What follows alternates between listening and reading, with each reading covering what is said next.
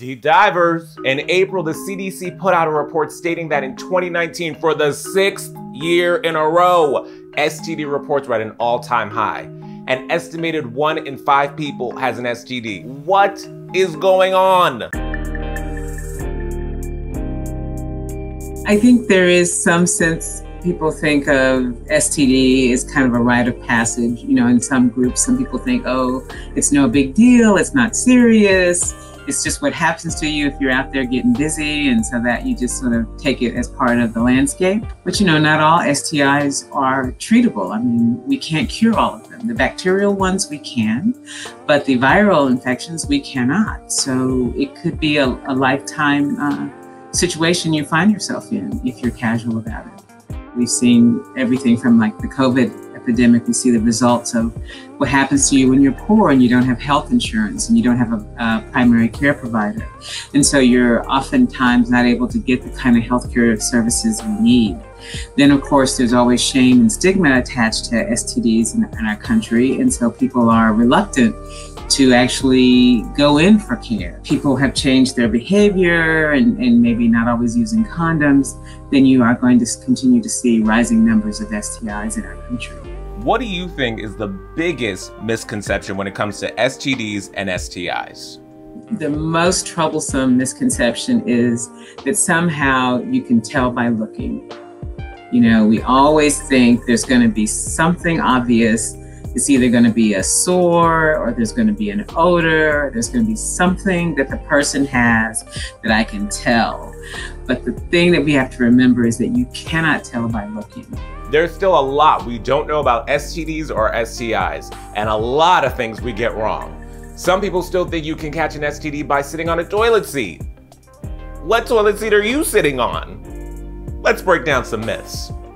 Once you've been treated for one STD, you're immune to that STD forever. I wish it were so. If you get an HPV vaccine, that will protect you from contracting HPV. But the other STDs don't have a vaccine, and so there is no permanent cure. You can get gonorrhea or syphilis or chlamydia as many times as you expose yourself to the infection. If two people with HIV have unprotected sex with each other, they create a super strain of HIV.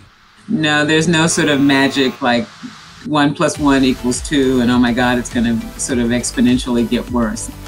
If you get checked for an STD and you're STD free, your partner then does not have to get checked as well. No, please, the partner needs to get checked as well. I would advise anybody beginning a new relationship to have the very candid conversation about their behaviors, what they've engaged in, and also to consider both getting themselves tested and again treated if anything is going on. Women who identify as lesbians cannot catch most STDs. Another false myth. Lesbian sex involves very intimate acts, and so there's a genitalia sort of sharing of that space. The oral sex occurs, and so again, when you think sex, you have to think that those things can put you at risk. Gay men who receive are more likely to catch an STD than their delivering counterparts. False myth. Again, top partner is at less risk than the bottom partner. No, it's not like that.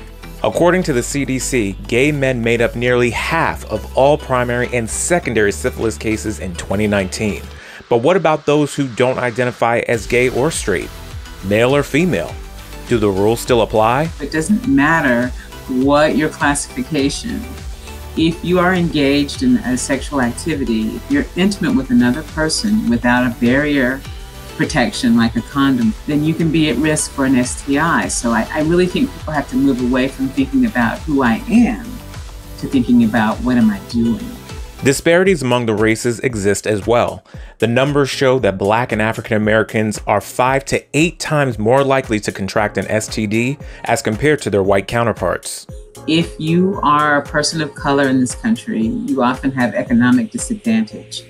And so without adequate access to primary health care, You may not have health insurance, or you may have a job that doesn't give you any time off to go to the doctor. And so there are all these factors that are impeding your ability to get the kind of health care you need. And then you also do have, lack of information, communication about what's going on. And so we work really hard at the CDC to get information out to populations that's culturally centered so that it makes sense to people to understand what we're talking about.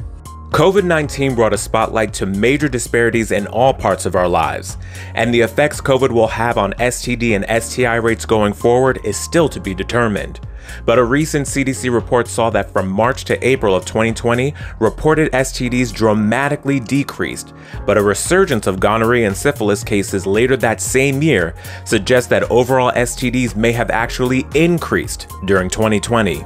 I think probably people did get together, and what I worry is that many people haven't had the access to the services that they need, and I worry that there might be even more transmission going on that we didn't interrupt because we didn't have the resources to do it. Only you can prevent an STD or STI, not to sound like an after-school special. Joe Valentine says all you need to do is use your voice and know that you have the power. When you decide to be intimate with someone, you have to be intentional about that and think about, how do I want to do that safely so that I'm safe and my partner is safe. So I think what's really, really important is that people do have power. They do have agency over their own bodies. And that is the thing we want people to go away understanding. You can make a different choice to protect your health and the health of your partner. I'm Buki Olekbade, and I'll see you guys next time. Wrap it up! And stay safe, deep divers.